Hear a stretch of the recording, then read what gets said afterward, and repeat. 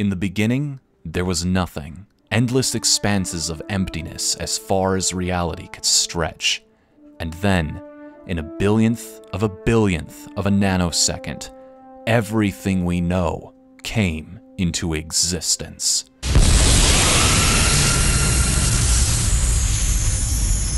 A magnificent, spiraling expanse of chaos and wonder. A boundless, untold potential. Trillions of little miracles of science happening everywhere, all at once. And in the middle of it all, on this little rock we call Earth, came the birth of something incredible. Life.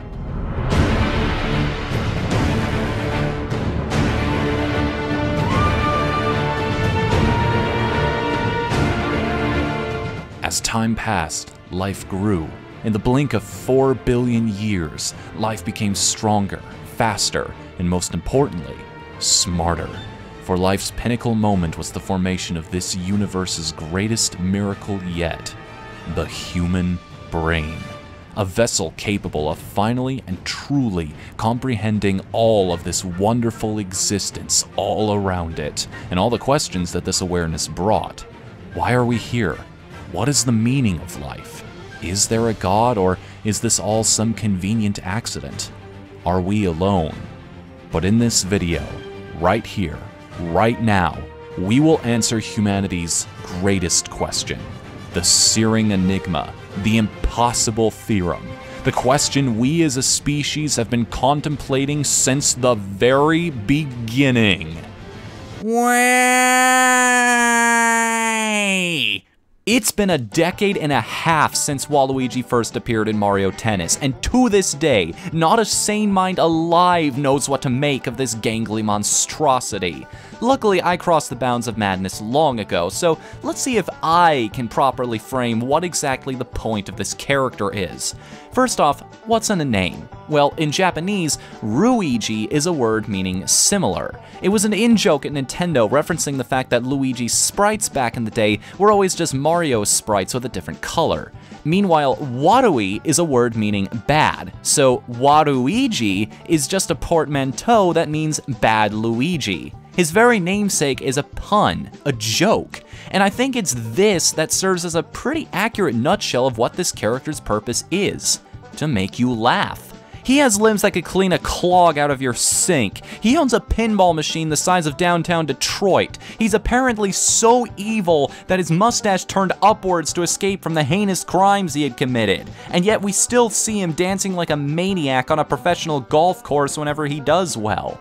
Waluigi could very well be an alien, he stands out so dramatically from the rest of the people around him. But I'm convinced that's 100% intentional on Nintendo's part. Waluigi is supposed to be an anomaly in the Mario universe. He's supposed to feel like he doesn't fit, because that just makes him easier to poke fun at. We find him awesome because there's simply no one else like him in the Mushroom Kingdom. He does what he wants and he doesn't care what anybody thinks about him. So in that sense, it might seem counterproductive to glorify the games where he plays a bigger role. But as I've said in my Fnu Rants series, no concept is worthless in the right hands, and Waluigi serves as living proof. So hey, I'm Whatthefnu, and this is Team Pizza's top 3 games where Waluigi actually matters.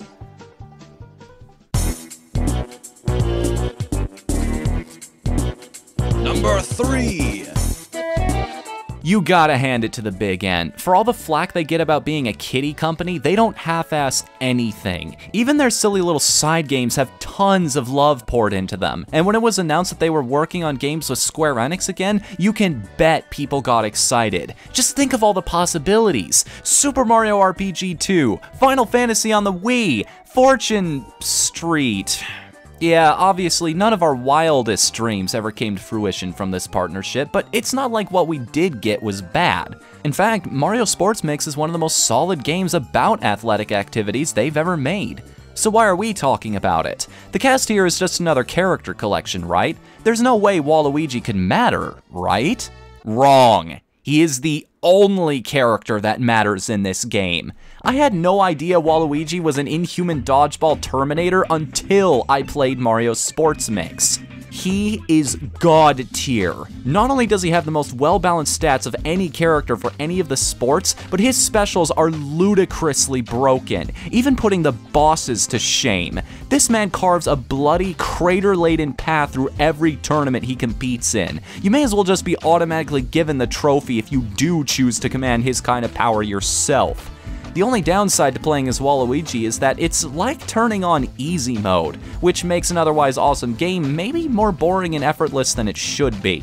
Still, you can't argue with results, and in Mario Sports Mix, that is exactly what Waluigi will get you. Number 2. Oh man, I want to talk about this game in detail so badly, but I'm saving it for an episode of RTGs. Dance Dance Revolution Mario Mix is an extremely dumb concept for a game, but what saves it is that it knows it's dumb. You get the definite impression that the people behind this project just threw up their hands and went, you know what? Let's have some fun with this. What ideas are stupid enough to be funny that we can still sneak past the Nintendo seal of approval? I'll tell you one. Make Waluigi the main bad guy. And oh, what plans this bad guy has. His goal is to steal the ancient music keys, without which the world will fall into chaos and dissonance. Then he will, and I'm quoting this verbatim, hypnotize the rhythmless masses with my moves. You can almost hear his mustache being twirled. And thus, the good old-fashioned villainy begins. He'll taunt you from afar, throw you off course, and even lob bombs at you when you finally get to his boss battle. Interestingly enough, he is not the final boss of the game, but he is the one who set this entire adventure in motion, which means he played an invaluable role in one of the most unintentionally hilarious games I've played recently. Aw, cheer up, man. At least you'll always have pinball.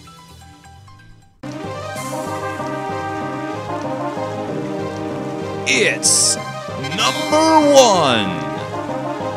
Yeah, okay, I know it's not official, but I never would have forgiven myself if I hadn't included this here. Psycho Waluigi isn't just one of the best titles MFGG has ever put out, it's one of the best fan games ever made. The psychic power mechanic it introduces both builds on traditional Mario elements like platforming and power-ups, and still manages to feel unique in its own right. It has tons of intricately designed levels full of beautiful sprite work, hidden secrets, and an impeccable difficulty curve. Not to mention just about every level introduces a new mechanic, and tasks you to use your powers in a different way. Thunder Dragon knew exactly what he was doing when he made this game, to the point where you'd think he actually worked for Nintendo at one point. I love how you can use your enemies' powers against them. I love how natural it feels to pick up objects and fling them at the world around you. I love how the rest of the cast is so wacky that even a mental case like Waluigi fits right in. And I love how it turns the typical platformer on its head by making you the antagonist, overthrowing the castles instead of liberating them. Games like this are proof positive that in this day and age, we don't need to wait for the big guys to make games we can love. That a side project by one passionate dude can satisfy us just as much as something created by a professional team. Hell, I could make a top 8 just out of the best fan games on the market right now. That's why... I could do that, couldn't I? Hey everybody, sorry this list was a little shorter than usual. I'm also working on my sister's wedding video right now, and yeah, that kinda takes priority. But if you're new here and want to see the full force of my work, why don't you click this annotation to see my top 8 Wario games. We're also playing Psycho Waluigi over on our gameplay channel right now, so if you want a more complete look at the game in motion, give that a shot.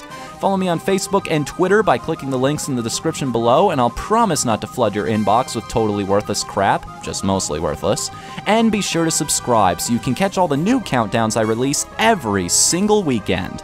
Until then, I'm Whatthefnu. Later, everybody!